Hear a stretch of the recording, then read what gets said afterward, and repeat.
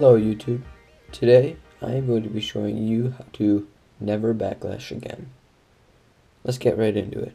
The number one trick to not getting a bird's nest is to make sure that your settings are adjusted just right based on the weight of the bait you're using. To start adjusting your bait caster to the right setting, you must make sure your brake knob is adjusted. So if you're a beginner, just set that to the middle, and if you're a little more experienced, you can set it slightly looser. Now onto your tension knob, which is right here.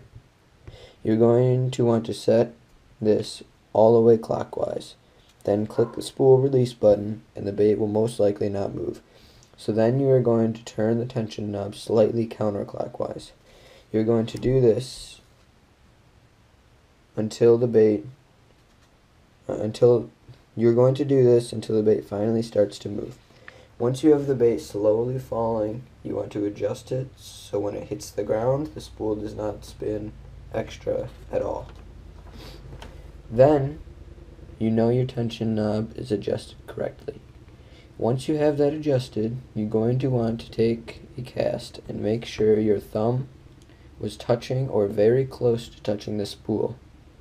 And once the bait hits the ground or the water or whatever you were aiming at, you have to stop the spool from overspinning. And that's how I keep myself from getting a bird's nest.